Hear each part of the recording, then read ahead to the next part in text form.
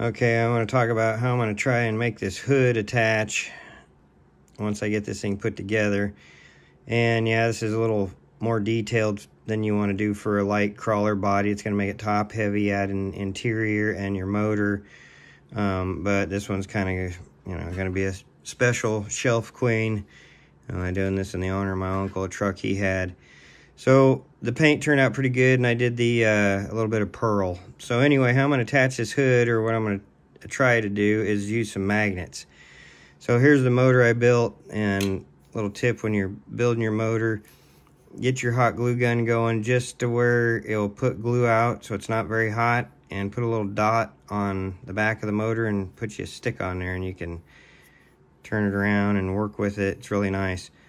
And then it just pops off and you can glue your tranny on there. So anyway, how I'm going to do this magnet is I've eliminated the carburetor and put a magnet in there. Now I need to rough that up with a Dremel before I glue it on here. But after I glue it on the motor, like so, I will glue this other magnet right here. And you can see I've roughed it all up with the Dremel. I'll glue it on the inside of the hood, on the back side here, which will be, you'll have a magnet sitting there, but nobody will see it.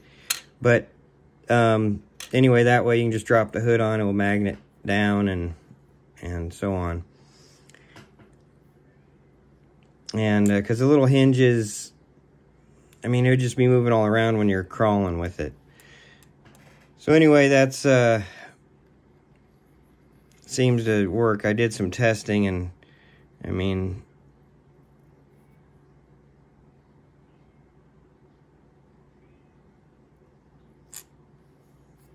know if you put the magnet the right direction. Let me try that again. Super hard to hang on to. They're slick. Yeah, see how you get quite a ways away from it before it pulls up, so that ought to hold the hood on, I would think. So anyway, that's it on this video real quick. And then, you want to get real crazy and detailed. When I was a kid, I used to get some of Ma's thread and some of her black thread and make plug wires, and you could glue them onto your distributor and run one to each one of your plugs, and, really jazz her up if you want to. But anyway, that's it on this video.